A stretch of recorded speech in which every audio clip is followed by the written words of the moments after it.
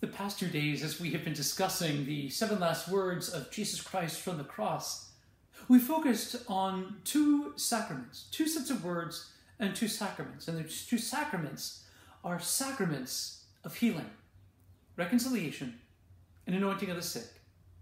Today, with the words that our Lord will say from the cross and on which we will meditate, you and I, we'll begin focusing, contemplating on the sacraments of service.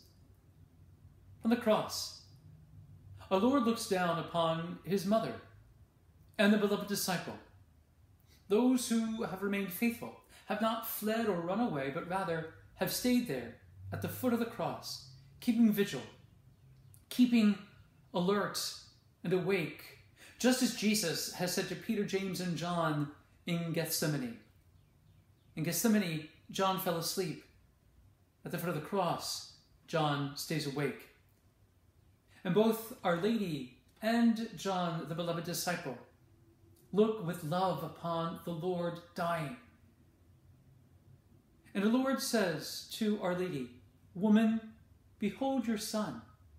And then to this disciple, now become son, "Behold your mother." What sacrament is this? The sacrament of holy matrimony.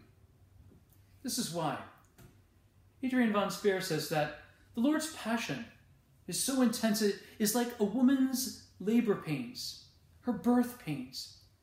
The child to be born is the church in all her manifold aspects. That our Lord suffering on the cross has a fruitful suffering, but that fruit comes from marriage. This is how.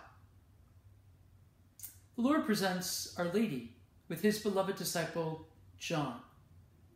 And this presentation penetrates deeply into the church's core, represented here by the relationship of mother and son, Mary and Jesus.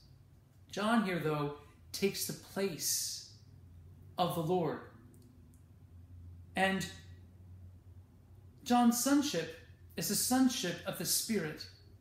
It's a sonship of the Lord's love and the Lord's passion, but it's not one without obligation, because immediately once Jesus says, "Woman, behold your son," he turns to the disciple and says, "Behold your mother."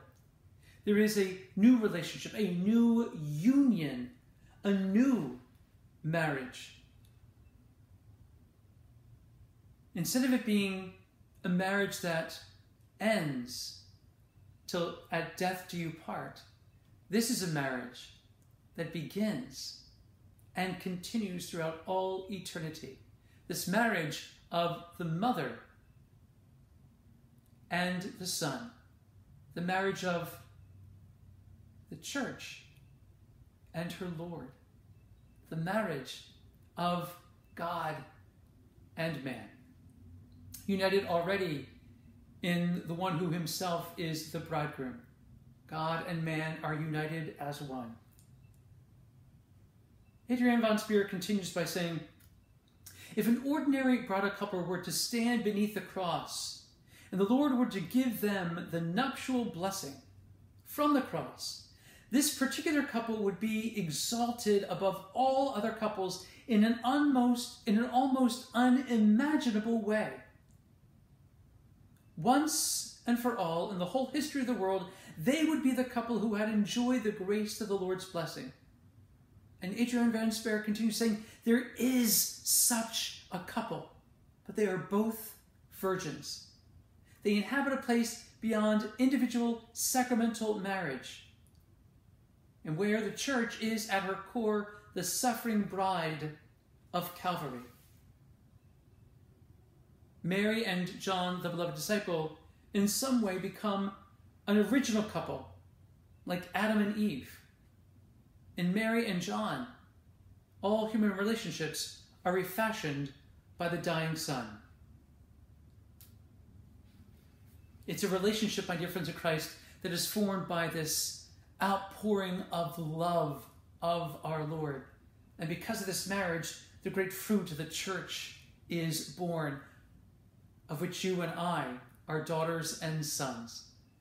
Saints in the making, as you and I contemplate today on the marriage that Christ effects from the cross. He was the priest, uniting bride and bridegroom, uniting Our Lady and St. John, who takes the place of Christ, who stands in the person of Christ. And this virginal marriage giving continual birth and bearing fruits, that is the church, of which you and I are an integral part. Let you and me, in gratitude to God for the gift of this Son of His, who died on the cross, loves enough to give us new birth.